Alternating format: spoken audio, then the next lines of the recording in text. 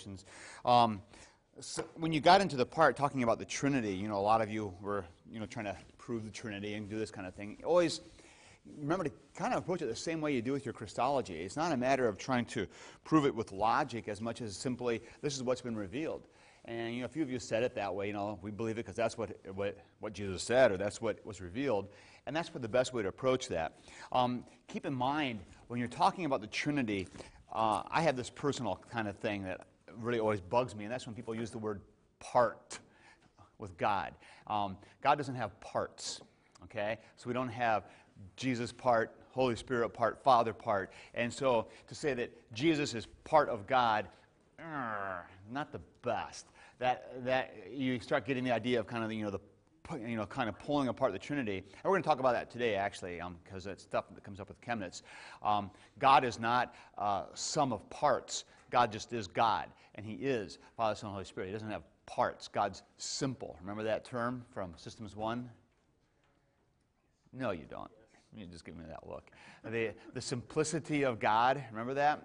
We talk about God's simplicity, which doesn't mean God's not complicated, but it kind of does. It doesn't mean that He's easy to figure out, and that's not true. But the simplicity of God means He's not the sum of His parts. He is not like an iPod that you can take apart into all of its constituent pieces. He's not like a car that you can take apart and say, there, that's the whole thing is God. God's just God, simple.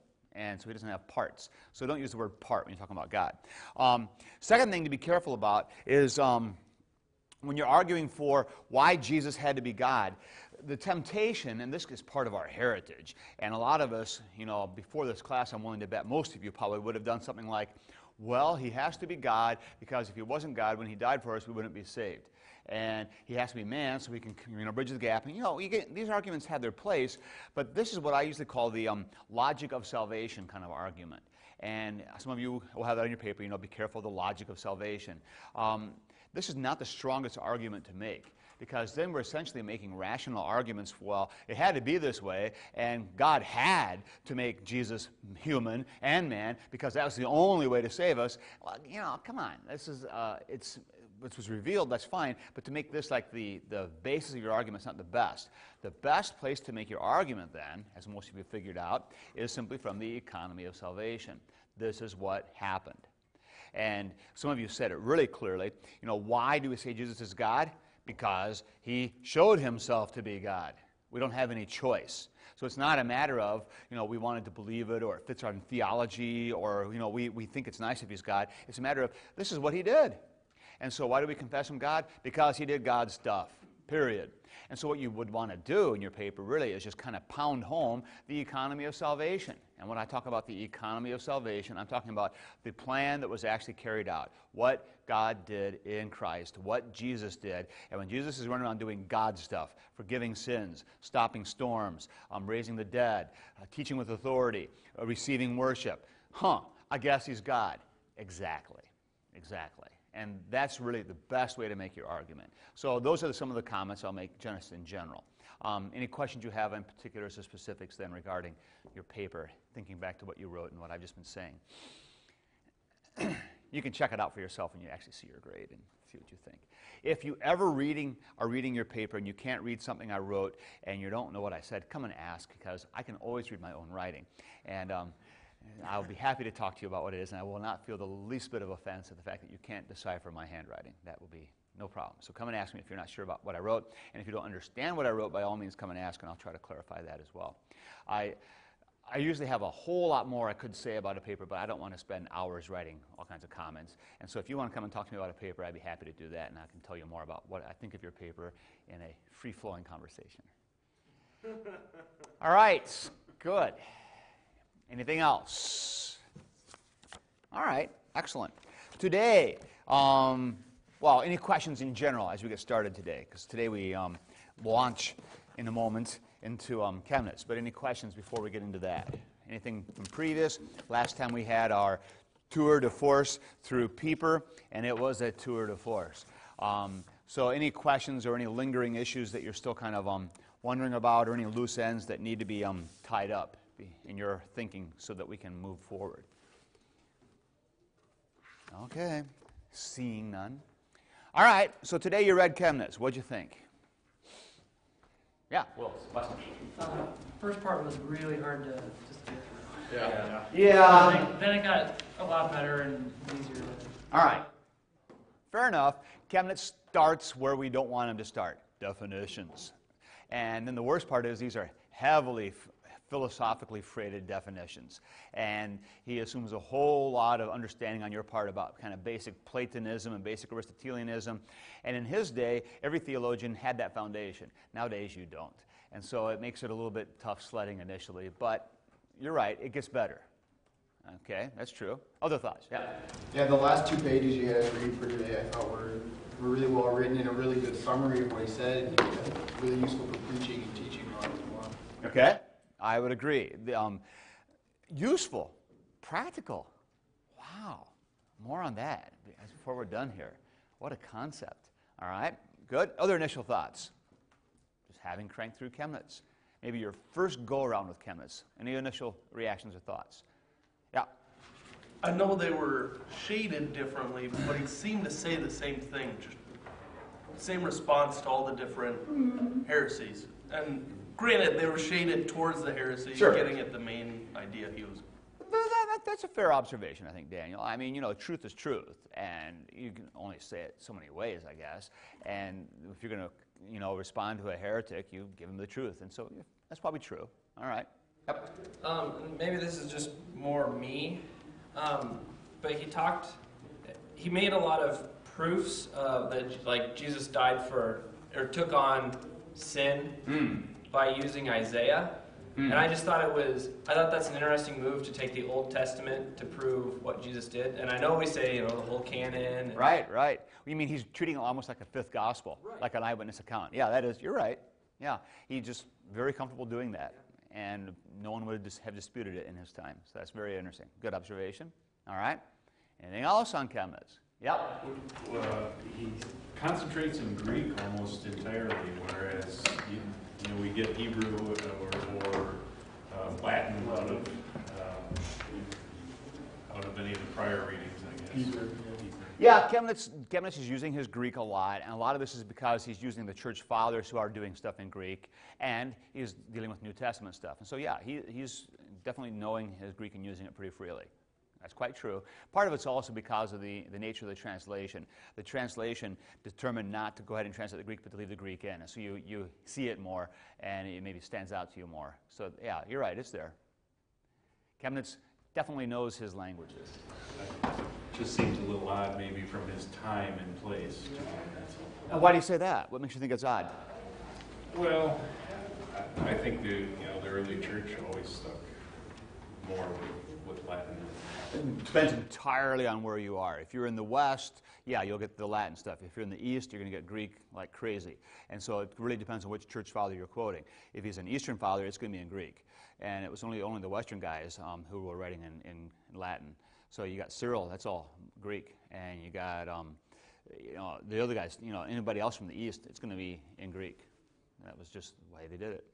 And that led to some rather protracted arguments between the two of them, too, on occasion. All right, good. Anything else? Yeah, go ahead. Speaking on that, I noticed you quoted a lot of Greek fathers, which Yes. Lutherans tend to not really do very much. I appreciate that. Yeah, he used the fathers freely, and a lot of Greek fathers, and he uses them whenever they suit his purpose, and he's not afraid to use them. Quite right.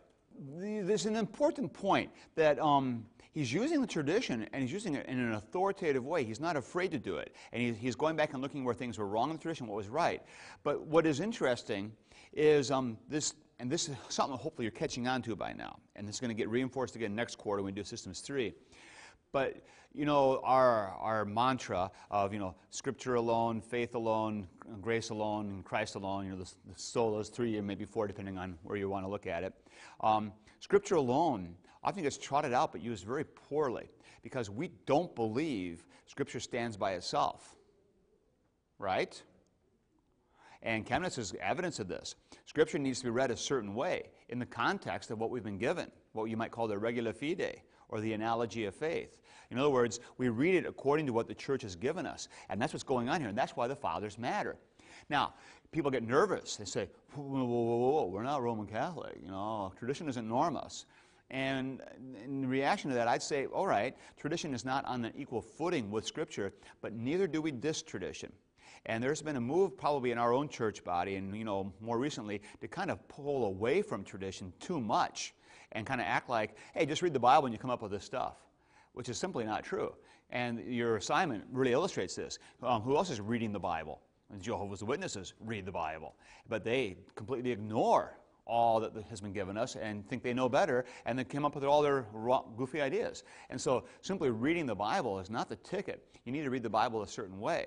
And Chemnitz teaches us this and reminds us of this. There is a place for what has gone before. There's a place for the wisdom of the fathers or the church or whatever you want to call it.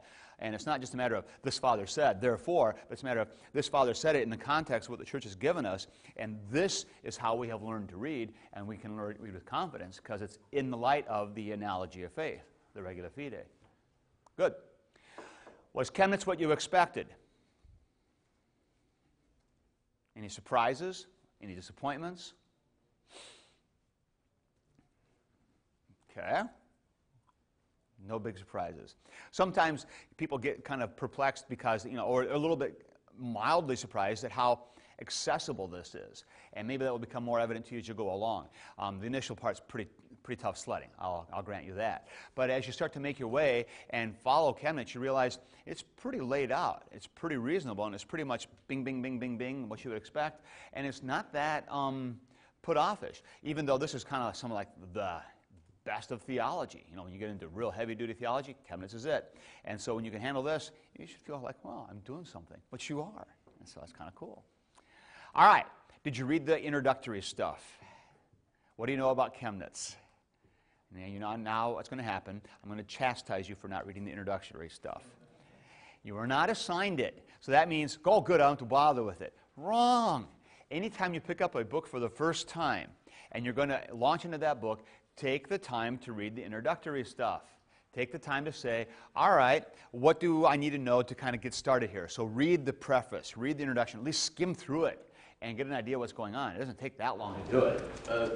I've heard this before, and I guess I'll reiterate here. I didn't read through it all, but the fact that if Chemnitz hadn't arrived, then Luther's theology would have died off. Yeah.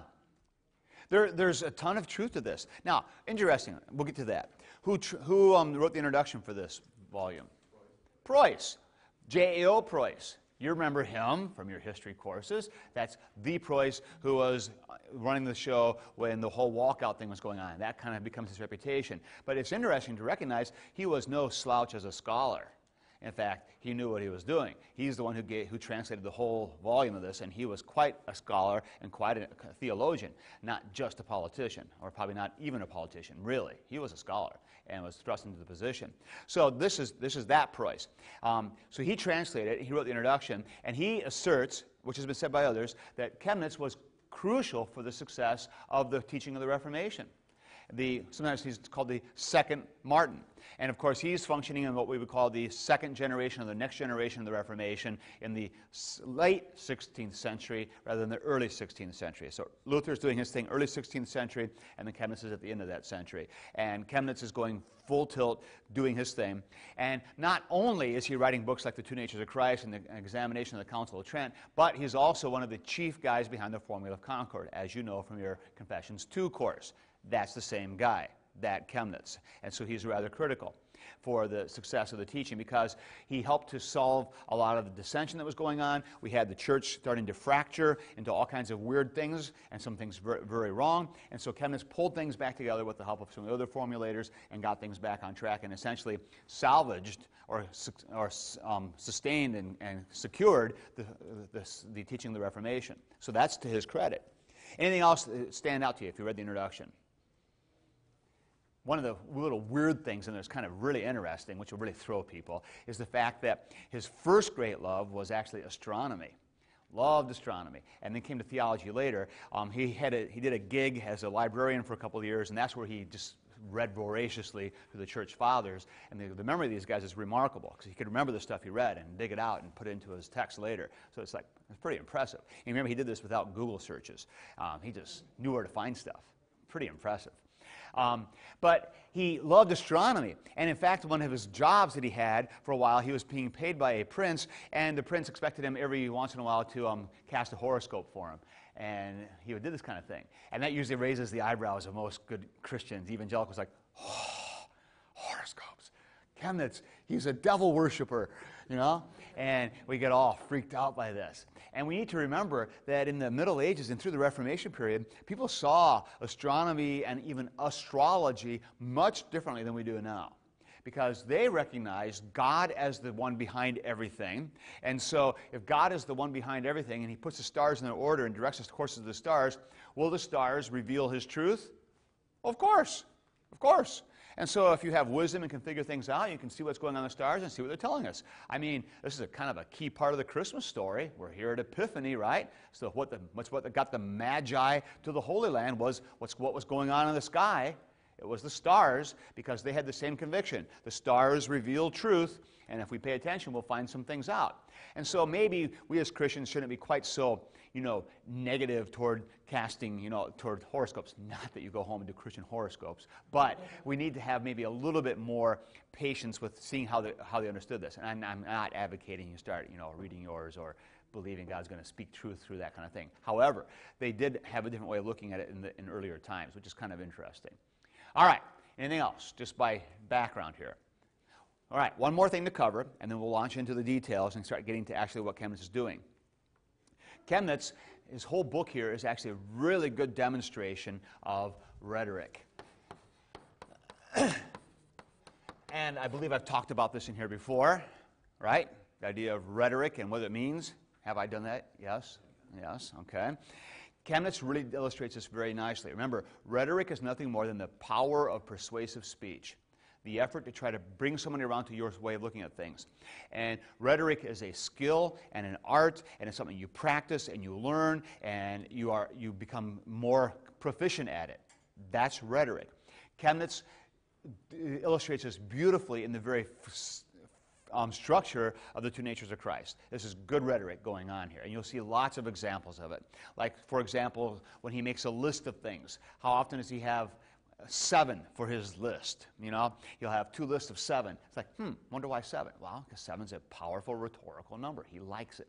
And so he's got this kind of parallelism, and he'll balance things out. And like you said, even the arguments seem to sound kind of redundant. Well, that's part of rhetoric too. You say the truth again and again and again. That's part of the rhetorical force of it. So there's lots of that going on in here.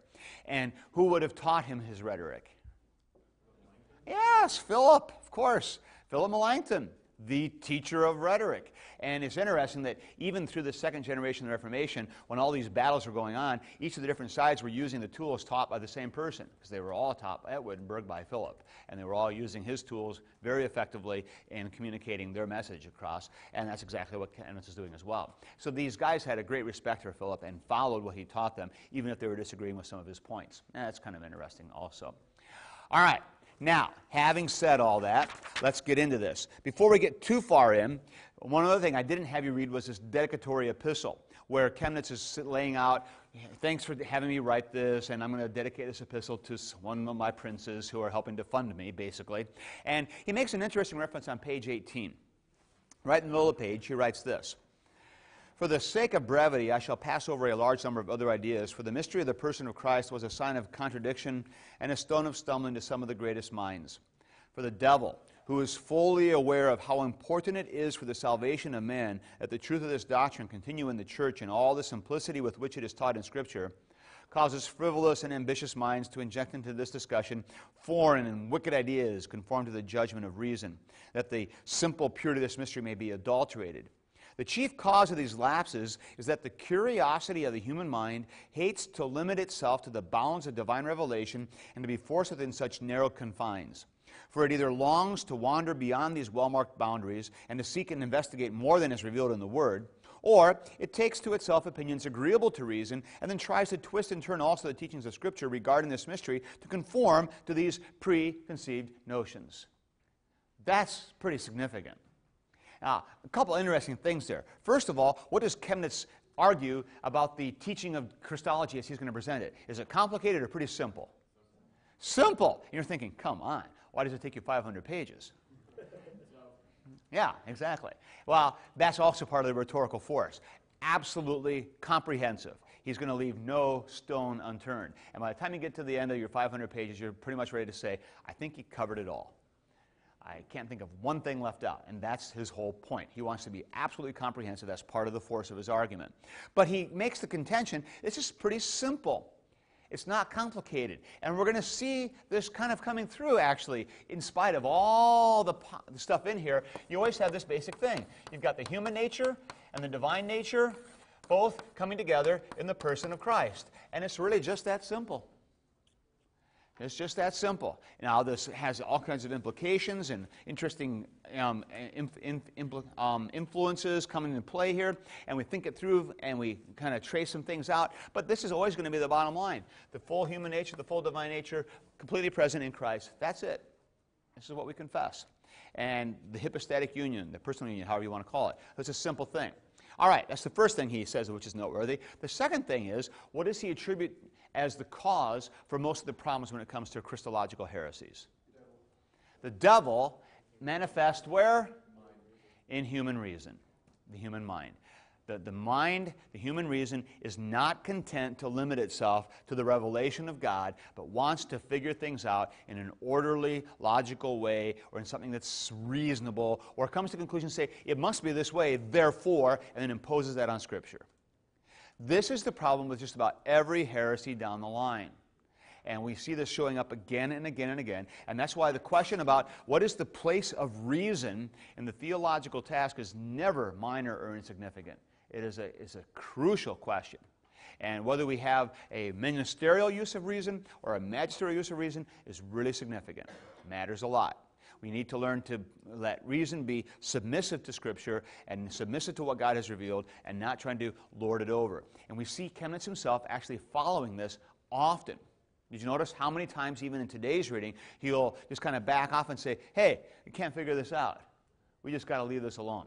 And he even makes references sometimes to the heavenly school. Catch that? What's he mean by that? What he basically means is, what's that? Yeah, God's wisdom, or even better, this is stuff that this side of eternity we'll never figure out. When we get to the eschaton, then maybe we can get it figured out. It's kind of the old thing you tell your kids. You can ask Jesus someday, and you ask God about that. And we kind of laugh. But that's essentially what Chemnitz is doing. You want an answer to that one? You go ask God about it someday, because we don't have one. And there isn't one to give. But if you try to provide answers for everything and press and lean heavily on human reason, Chemnitz argues you're going to end up in heresy and end up in error. And that's the point he makes. And I am completely sympathetic to that and would agree with him. All right, so having said all that, now we finally arrive at page 29, the beginning of your reading. I'm going to crank through everything between here and page 159 that I think is important, even if you didn't have to read it. And the reading assignment we give, or we established here, is meant to make it possible for you to read the guts, the important stuff, without having to read everything. And usually the stuff we kind of skip over is usually when he starts quoting church fathers. Not always and only, but usually. And so that's kind of what's going on. But there are some things that he talks about, I think, on occasion beyond what you're required to read, which I think are important. So I'm going to highlight those for you as well. All right, so he's going to start with definitions. And his key definitions are focused around, especially, the understanding of person. This is a biggie. What do we mean by person? How do we define person? And when you start reading this chapter, it becomes evident to you that, this is why we have philosophers, because this is harder than it looks. You think, oh, I know what a person is. Well, define it. And when you start actually trying to define it in a way that's going to be useful and be accurate, it gets kind of tough. And it gets tough pretty quickly. And that's what you have going on here. So Chemnitz kind of wrestles through this a little bit, and then he begins finally to offer a definition on page 29, to about 8 lines up. For the term person, maybe 10, as it is usually defined, is an individual, intelligent, incommunicable substance which is not part of something else, is not sustained by something else, and does not depend on something else. So there's his neat definition of person. He's trying to come to an understanding of person. And the emphasis here is on the individualization, the self-sustaining, not bound into something else. We have this kind of instantiation of an individual. That's the real emphasis here. So that's the idea of person. Person is our English word. The Greek would be hypostasis. Okay, a hypostasis, which you think about stasis coming from the word to stand, and you stand over or under, so it's kind of like standing by yourself, hypostasis. And then the Latin, of course, is persona. That's pretty easy. But these are synonyms. So hypostasis and persona are really synonyms of this idea of person. So whether it's Latin or Greek, hypostasis or persona, we're getting at the same thing. Individualized, self-existing substance, person. All right, now this is in contrast to another key word in this chapter, which is essence. Essence, or substance, or ousia, okay? Or sometimes hypostasis, which makes things really confusing, because sometimes these words get to use almost interchangeably, and inside that doesn't help very much. But he is making a distinction between a person and essence, and this is useful, because we would make the same kind of thing. And this gets a little bit into some Greek thinking here, but we need to run through this real quickly. The essence is what makes something what it is. It's isness. And that's where we get the idea of the ousia of something. It's isness. Just the way it is, the isness of something. So that's the essence. Everyone in this room is human. So that means we all share in the isness of humanity. Right? So that means we have human characteristics. So with the essence of something, there are certain characteristics that go with that essence. And these characteristics can be essential, or they can be accidental. And more on that in just a minute, as far as the accidents of something. So the isness is what makes something what it is. So what makes a human is, well, a biped with 2 eyes, with an ability to have rational thoughts, mammal, whatever. You start making your list of things that make a human. And again, that gets a little more complicated. You've ever had a philosophy course where you had the discussion about what makes a cat? So then if you cut off the tail, is it still a cat? Cut off a leg, is it still a cat? Another leg, is it still a cat? And you just keep on lopping off parts. Then eventually you ask the question, when does it stop being a cat and become something else? You know, these are these kind of philosophical discussions you get into. So what makes a human? Well, we would say it's the essence, the substance of humanity. So we all share in the essence of humanity, but we're not all the same. And so we are all individual persons who share in the essence of humanity. So that's how it works with people and with human beings. God's different. God's different. Because God, by definition, is unique and singular. God is one.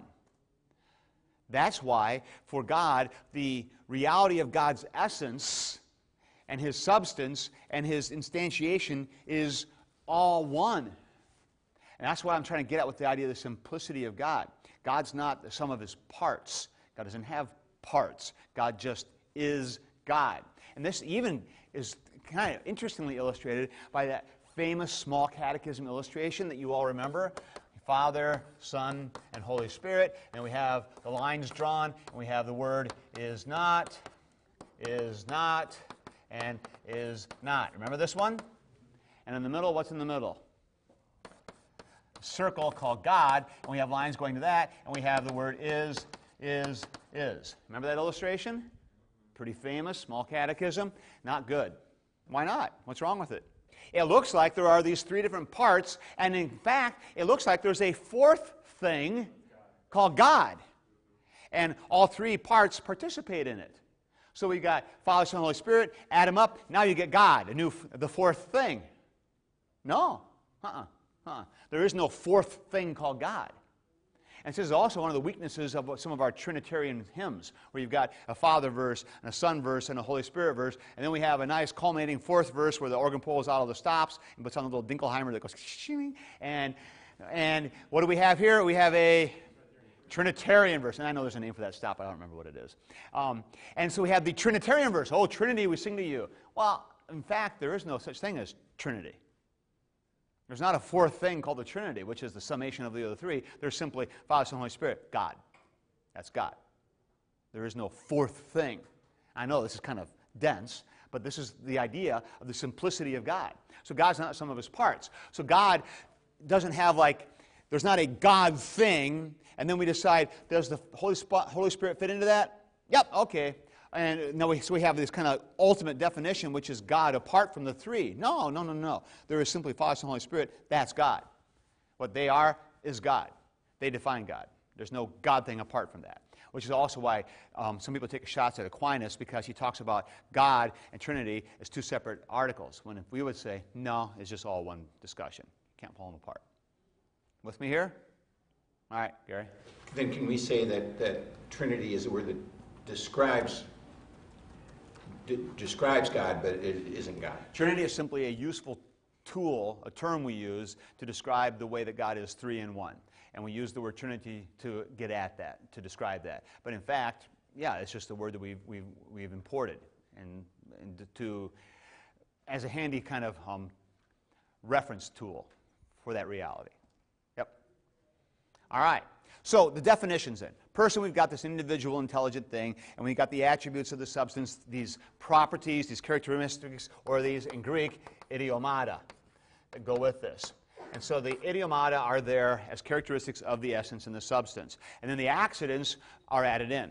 So all of us in this room have the substance of humanity, and we have different accidents, like whether or not you have hair on your head, or whether or not you have brown hair or light-colored hair, or whether or not you wear glasses or don't, or how level of intelligence you have, or whatever the different idiomata might be.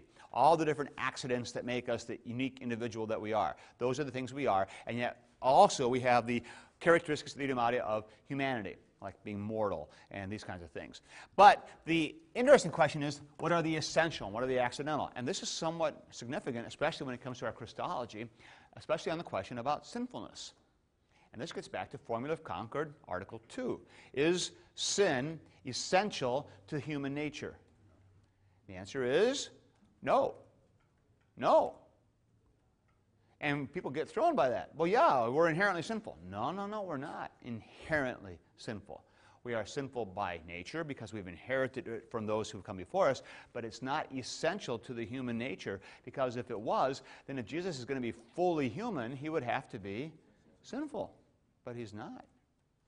And so, in fact, sinfulness is an accident that messes up the true nature of humanity, and that really means that every single human being that we encounter is flawed and is, in some sense, inhuman. And the only truly, fully human person who's ever walked this earth is Jesus Christ. Adam for a while. Yeah, or maybe a day or two if you follow Luther. All right. Okay, good? Now, one other thing before we leave this behind, because we don't want to get too bogged down in this, it's interesting also on page 33, just as a passing note, about 12 lines from the bottom of the page, that Chemnitz makes a comment here about the use of scholastic terminology. Because he readily admits that a lot of the language he's using and the terminology and the vocabulary comes from a scholasticism. All right, let's just make sure we understand. What do we mean by scholasticism? Who are these scholastics? What do we mean by this?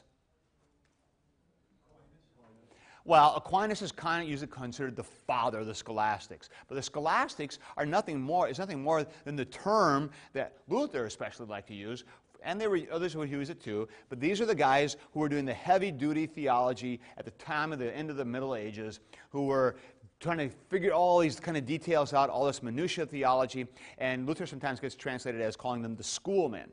Means the same thing. The schoolmen, the scholastics, these are the guys who are trying to figure out things beyond what they should figure out, and often using human ingenuity and human reason and logic to try to provide answers they don't need to provide. Classic example, how many angels can dance on the head of a pin? They actually would seriously pursue this. It was not just kind of something for the fun of it or ha ha ha, who cares? No, they would actually try to pursue an answer, thinking that they could and they needed to. That's an example of scholasticism. Aquinas sometimes gets labeled with that.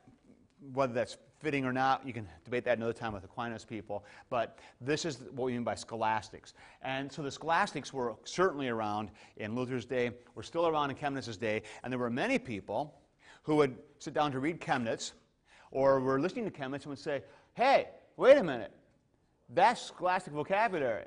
You're arguing like a scholastic. That can't be right. And so what's Chemitz's response to that? You know, the terms are fine. And if somebody has a definition that is useful, we can use it.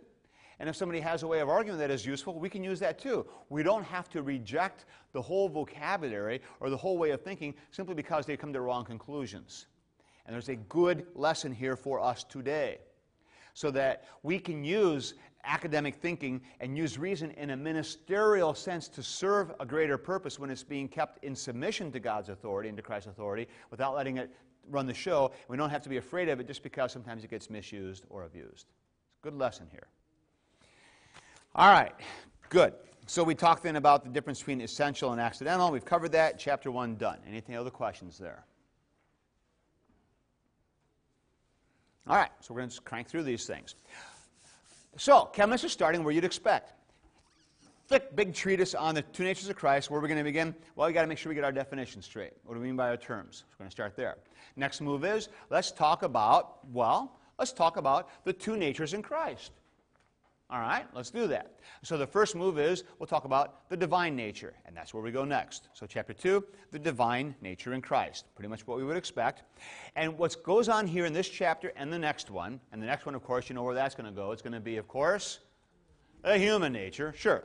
And so the divine nature of Christ, what Chemnitz does now in this chapter is he traces through all the ways that the divine nature in Christ have been attacked. So essentially what we have is summary of heresies. And this recapitulates what we did last class period when I went through that quick race through of all the different kinds of heresies, or a few of the highlights.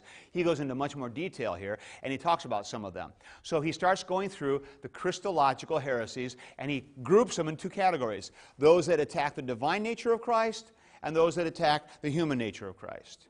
Right? So we have three categories in this first chapter, and he's going to list three ways that Christ comes under attack. And the first one he lists are the Ebionites, or Cerinthius was the name of a guy who did this. And the Cerinthius or the Ebionites, what did they teach? Jesus is just a dude. And then God somehow comes on him and takes over him. And we have here really some version often of adoptionism. Adoptionism is sometimes called a heresy in its own right, but really adoptionism is kind of a class of heresy, a type of heresy. Any kind of heresy where you have a guy having God infused into him or taking him over in some way, that's some form of adoptionism. And it shows itself in many different ways. So that's one form here, the Ebionites. So that's the first one, and that's a very old one. And the second one he talks about is Arias. Okay, Arias is going to be next. And this is where we say that, and because the first one says, Jesus is God, is man, but not really God. Done. I mean, it's just flat out denial of the divinity of Christ. That's what that first one is. Then the second one is to say, well, Jesus is fully man, no doubt, and he's God in some way, kind of. So we're back to the Nicaea thing, Nicaea, where we had the homoousios, like God. And so God-like, sort of like when you buy processed cheese food product, okay? And so it's like cheese. Is it really? Well, it's Velveeta, so, well, you know, it's like cheese spread, you know, cheese food. Or when you get chocolate-flavored things, you know, is it really chocolate? And if you're a chocolate connoisseur, you watch for those kinds of labeling things. You realize there's a big difference. So Arius would say he's God-like. And of course, then we have not really God. So that's a problem. Then the third one he talks about here is Sabellius. And Sabellius, it would also, Sabellius is kind of a modalist, basically. And modalism is another one of these kind of broad categories, type of Christological heresy. And modalists are essentially saying God's one, and he has different ways of manifesting himself. So he wears his Father hat, his Son hat, his Holy Spirit hat. So God taking on these different modes. And that would be Sabellianism, who teaches this kind of form of modalism. And again, you have Jesus being less than really God. Some form of the modalism. And this is where you get into the other side of this, the patripassianism. And the Patripassionists teach that the Father suffers.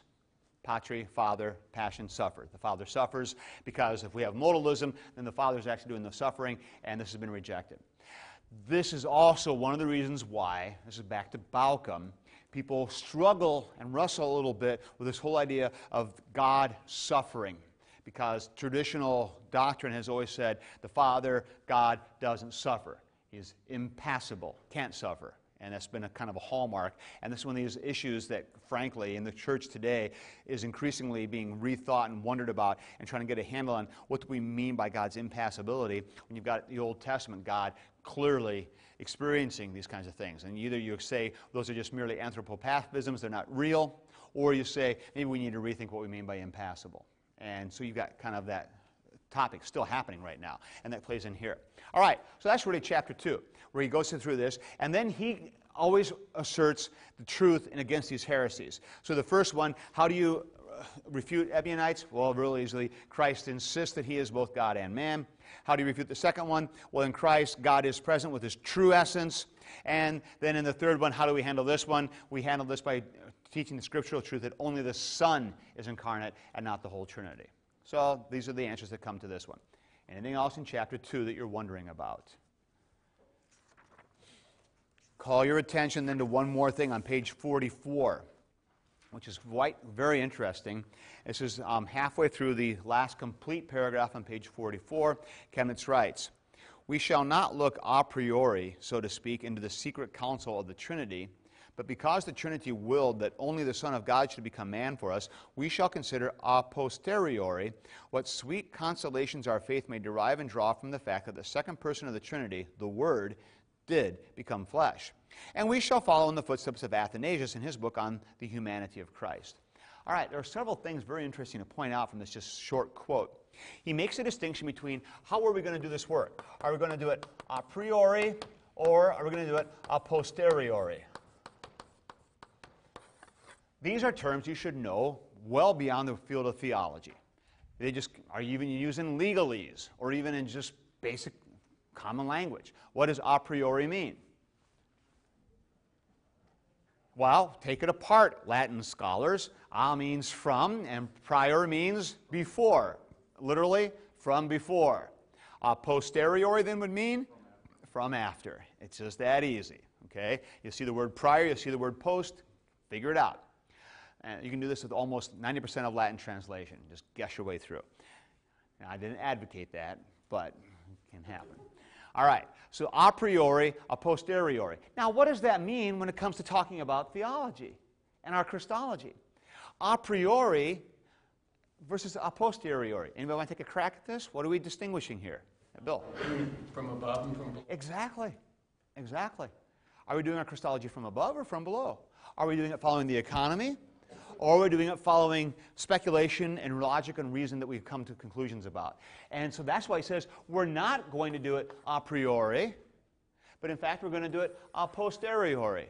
We're going to do our Christology in the light of what actually happened, in the light of what Jesus actually did, and what we would say is according to the economy of salvation, how it unfolded. And so when we say that only the Son became incarnate, do we do that based on what we know about God, or do we do that based on what actually happened? Based on what happened. And how do we know that he's only the Son? Because the Son says, "The Father sent me." Well, it's pretty clear. And you got the Son praying to the Father. It's pretty clear. There's a distinction here. The Father's not there. The Son is. Now, how that works, who knows? Frankly, who cares? That's just the way it is. And that's essentially what Chemnitz is saying. So we come to these conclusions a posteriori. So it's very interesting. He's arguing very much the same way that we have been arguing beforehand, and here's Chemnitz making the same kinds of moves. And this is somewhat surprising, because you would think if anybody is going to do a Christology from above, oh, that's going to be Chemnitz. But no, he doesn't want to play that game. He wants to very much say, let's see what's going on. Now, there are times when he's going to do some of the from above stuff, but here, clearly it's from below. All right, the other thing that's really interesting in this quote is when you notice his motivation for doing this work, and what is it? Did you catch this? We shall consider a posteriori what sweet consolations our faith may derive and draw from the fact of Christ's full humanity. What's he mean by that?